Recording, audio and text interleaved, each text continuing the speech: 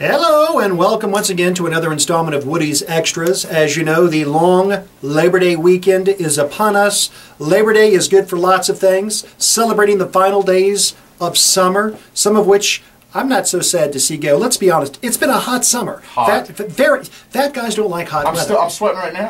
No, you He literally is wiping his forehead as he talks. But you've got a lot of people are planning to either be with family and friends, maybe cooking out. But I've got one question, and I would love for somebody to explain to me. How come after Labor Day, when it's all said and done, we have to retire the white clothing? No white after Labor Day. Zip, any idea? That's a great question. No, I don't know the root of why we don't do that. I just know that it was always said you just don't do it. I don't know why. Now this is gonna. I'm just going to tell you, Zip. This morning, as I was getting ready to come to work, I thought, getting ready to work. What am I going to wear? I know Marshall's got the big game. Marshall taking on that other institution from the state of West Virginia. Should I wear green? And then I thought, no, because of the pressure of Labor Day, I'm going to have to retire my white wardrobe. I wore a white shirt. It made me put my school spirit behind me, at least for one day.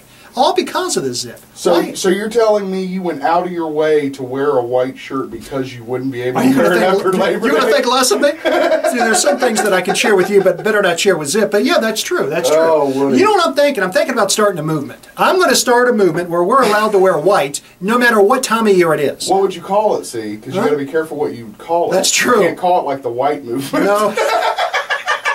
That wouldn't be good. No, we would think of a name that would not stir controversy. I mean, we would just...